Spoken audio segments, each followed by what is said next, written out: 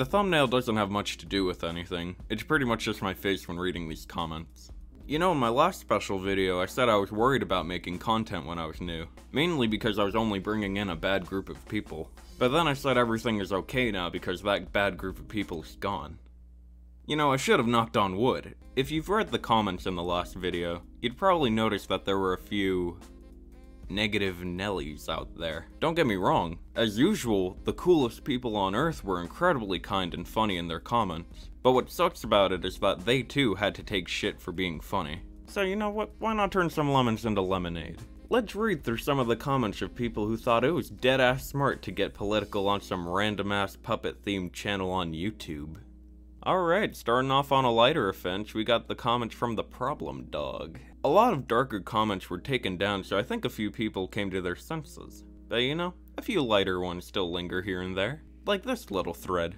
Ariel was originally white. Get over yourself. And she's bitter black now, shut the fuck up. Ariel was originally a mythological creature. Get over yourself. They want to get rid of white people and we're letting it happen. Disney's the same company putting out The Proud Family. Like I said, not a bad one. And here's another as warm-up before we move on to the Jessie video. Starting off with something normal, someone says, people are so weird for bullying the actress over fiction. Okay, the character in the animated version is white. So? And now she's black, so deal with it. And the fact that they have the nerve to bring up the double standard argument is so ignorant. These kind of people clearly never dealt with racism in their entire life. I mean, it doesn't fit the original one and it's really weird, but I still don't support the bullying again. They want to get rid of white people and we're letting it happen. Disney's the same company putting out The Proud Family. Alright, I hope that gave you a bit of a small glimpse of what's to come. Honestly, I'm not even that proud of that video. Its quality was kinda shit, which is saying something because I still think my quality is really low budget. And I also, on top of that, didn't even know what kind of content I wanted to make at the time. But you know, it's a fun thing to look and laugh at now. I mean, after all, Disney is the one putting out The Proud Family. Alright, time for the fun one. Is Jesse Pinkman trans? Where I give reasons that he could travel through dimensions and turn into a car. Let's see how politically charged people can be from that concept alone. Trans people are abominations on this earth! Alright, good start. What's the next one say? I don't have to watch this. The answer is no. Dude, you're missing out. I don't know about anyone else, but I think I made some good points with I'm in love with my Jessie. So instead of hitting the pause button, typing what you had to say, and then leaving, you could've just watched it. Oh, this one's really cool actually. I'm not transphobic, I just really love Star Wars. As a trans woman, I approve this message. Oh, that's pretty nice. So as a man, it gets worse too. A biological man is a man. Sorry to break it to you, a bozo. You'll grow into an old man given enough time, no matter what your little internet friends want to believe. Care to join the suicide rate, maybe? Does that mean I call you dude? No, a trans woman. I don't know who taught you to read, but they did a bad job. Wait, I got a good voice for this response. Are you familiar with the certified white supremacist Candlewick from Skylanders Trap Team? He kinda sounds like Stitch from Lilo and Stitch if he had a drinking issue. So a man, you fucking idiot. Turns out all his chromosomes are still Y chromosomes. And with an exception of his sperm cells, mutilation and promotion of delusion doesn't make it factual as much as you'd like it to be, stupid fucking liberal. And that is how you reactivate a bridge in a weird dreamland. Oh, so a man. Got it. You can't change your bone structure and chromosome chain through surgery. Trans people are nothing but a mutilated body of the biological person they once were. I don't think you need to agree with transsexuality or whatever, but saying this to people is very rude and quite disrespectful to say the least. Unless you're being ironic, which if you are, you did a pretty bad job doing that. And this poor soul didn't realize it at the time, but that was all it took to open Pandora's box. It has nothing to do with what I agree with because you are factually wrong.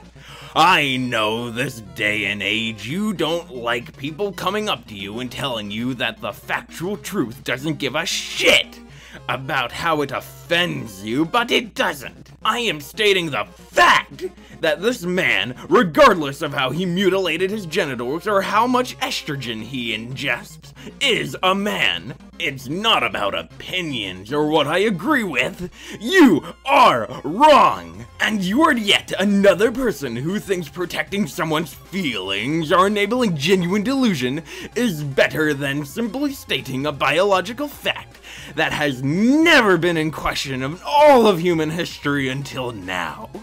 Also, if I was being ironic, it would be the best fucking irony you've ever been in the presence of. But I'm not.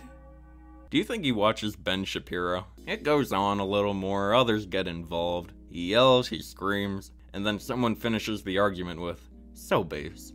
This video went over the 2-minute mark, so I'll spare you of the repetition. I'm just surprised that so many people can be that passionate about what a puppet has to say over a shitpost. Of course, for every transphobic comment, there's 10 great ones that made my day, so I won't stress about it too much. But I am sorry if you had to take shit for a video I made. That's really bad on my part, and you deserve way better than that. But to all the transphobes, I just got one thing to say.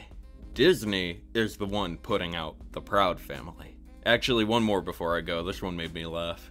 No! He was not! And this is the most ridiculous theory I think I've seen! Uses transphobic. Average Twitter user. It's always the same fucking guy, who are you?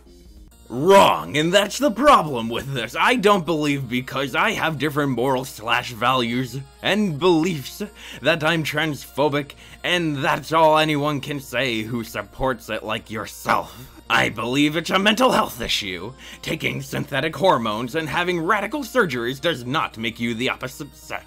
We are not assigned a gender, it's biology, and changing words and terminology to suit an agenda does not change that. Ugh, lightheaded. I refuse to feed into someone's mental illness by addressing them by an endless number of pronouns they identify as. Gender dysmorphia, identity disorder. These are mental health issues. I am 50 years old. I don't go around telling everyone that they have to address me as a 25-year-old. It's just not true. I wish no ill will towards people. They are free to do as they want, just as I am free to my opinion. You don't have to agree, but it does not make me transphobic. You're 50 years old. I mean, thanks for watching my content, but don't you got like better things to do? Here's a fun fact. My analytics tell me that there are more people in their 40s and 50s who watch my content than kids 17 and under. I guess it's fair since I mostly talk about Breaking Bad, but I'm not gonna lie to you and say that's not a bit weird. Anyway, I hope you like the special edition of Neckbeard Monologues. Until then, see you later, alligator.